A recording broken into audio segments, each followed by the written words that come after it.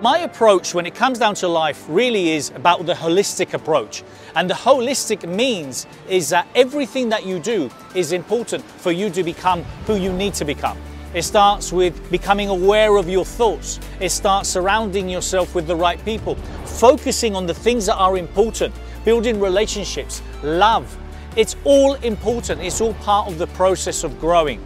Life's too short.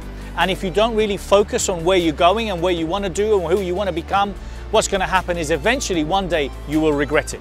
One of the most important questions I ask in the book, my book, the question is, what are you here for? What is your purpose? And we're all here for a reason. You need to understand what that reason is and you need to start working towards it now.